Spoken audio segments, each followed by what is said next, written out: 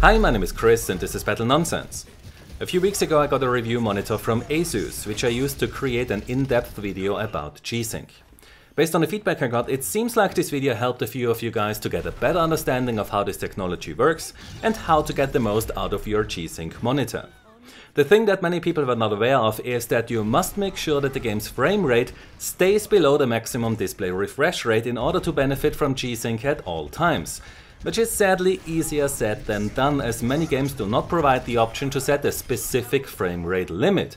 And if you use the Nvidia Inspector to limit your frame rate, then this causes as much delay as VSync does. So as a result of these findings I got requests for additional tests. But sadly I was not able to deliver these, as the review monitor was already on its way back to ASUS when the video went live. So I constantly had these questions in the back of my head, as these were indeed good questions that I also wanted an answer for. So even though my wife was not quite happy about it, I used a part of my Christmas bonus to buy the exact same monitor, which means that we will answer a few of those questions in today's video. The first one is, does the force off option inside the Nvidia Inspector eliminate or reduce the delay? The second is, does the FPS limiter inside the RiverTuner statistics server, which is also bundled with the MSI Afterburner application, cause less delay than the Nvidia Inspector? And the third question is, when you use VSync, then does limiting your frame rate to 1 frame below the maximum display refresh rate really eliminate the extra delay caused by VSync? So to find out, we need to measure the button to pixel lag, or in other words, the responsiveness of a game. For that I use a high-speed camera, a gaming monitor and a mouse which has a LED connected directly to its left mouse button, which will light up when I press it. Inside the game I map the move left action to the left mouse button, so that my character will move to the left when I press it. For every test case I repeat this 20 times, and then I take the recorded high-speed footage where I look for the moment where the LED lights up. And then I count the frames until I see the image change on the monitor.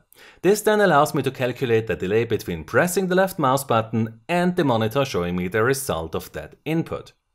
So when we do not use VSync nor G-Sync and use the in-game FPS limiters in Overwatch and CSGO to limit the frame rate to 142 FPS at a fixed display refresh rate of 144 Hz, then we get an average button to pixel delay of 35.4 milliseconds in Overwatch and 36.11 milliseconds in CSGO.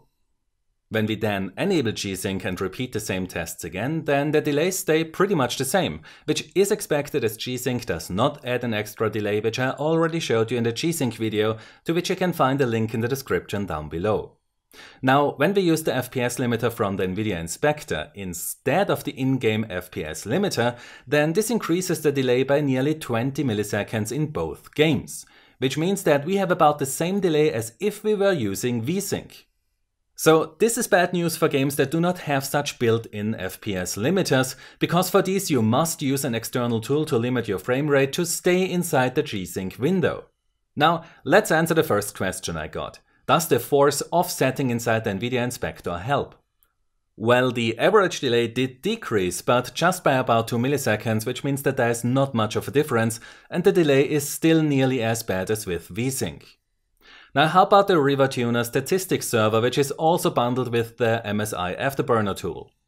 When we use that to limit the frame rate to 142 FPS, then we still get more delay than with the in-game FPS limiters, but it's less than what we get with the Nvidia Inspector.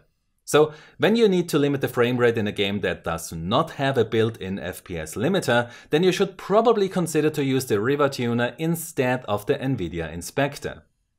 So if you have a G-Sync or FreeSync compatible monitor, then you should always limit your frame rate to at least 2 frames below the maximum display refresh rate to ensure that you benefit from these technologies. But what if you don't have such a monitor, and the only way how you can get rid of tearing is by using VSync, which does add quite a bit of extra delay, especially at 60 Hz. Some people claim that by simply limiting your frame rate to 1 or 2 frames less than the active display refresh rate, you can eliminate the extra delay caused by double buffer VSync. So to find out, I disabled G-Sync, enabled VSync, set a fixed display refresh rate of 144 Hz, and then used the in-game FPS limiters in Overwatch and CSGO to limit the frame rate to 143 FPS. This did in fact decrease the delay that you get with VSync, even though it does not get as low as when you have VSync disabled. So with this method you get less delay when using VSync, while tearing is still avoided. But sadly there is a drawback in form of a periodic stutter caused by the game's frame rate being lower than the display's refresh rate. How noticeable this effect is depends on your display refresh rate, your PC's ability to maintain this exact frame rate, and the pace of the game. So if you want to try this out, then this is what you have to keep in mind. Now, even though this video is a bit shorter than other button-to-pixel lag analysis videos, it still took about 25 hours to do all the testing, the graphics, the script and the editing. So if you like this kind of niche content where I take a look at the inner workings of video games and show you how these affect your experience, then you can help me to cover the costs of this channel by supporting me through Patreon. The link to my Patreon page as well as a few other links related to this video are in the description down below. And if you want to know what I'm currently working on, then you can follow me on Twitter or Facebook, the links are also in the description of this video. If you enjoyed this video, then please give it a like, subscribe for more, and I hope to see you next time. Until then, have a nice day and take care. My name is Chris and this was Battle Nonsense.